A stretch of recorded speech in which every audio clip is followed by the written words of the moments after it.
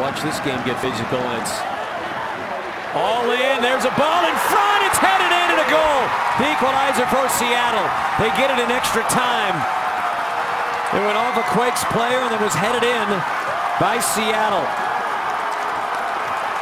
And I'm not sure if it was Freddy Montero who got a piece of it.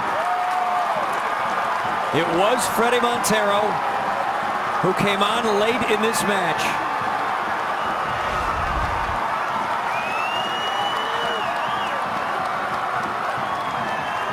Got off that long throw, comes to Sam Cronin's feet, and he just tries to get that ball out, just doesn't get too much on it, and Montero is able to just knot it right past John Bush. It's heartbreaking.